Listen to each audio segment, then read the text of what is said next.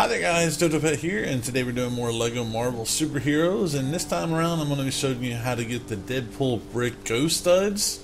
So what you need to do is come to this area here. The Daily Bugle is here, but there's a little bank here that has like money as a sign, and you're going to want to go into free play for this. Alright, so you're going to want to fly up over here to where these gold bricks are.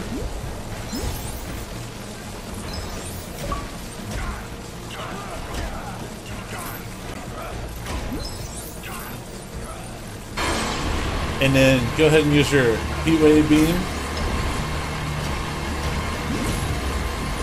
And there it is right there. Congratulations, dear gamer. You found the best prize there is in all of interactive entertainment. A Deadpool red brick.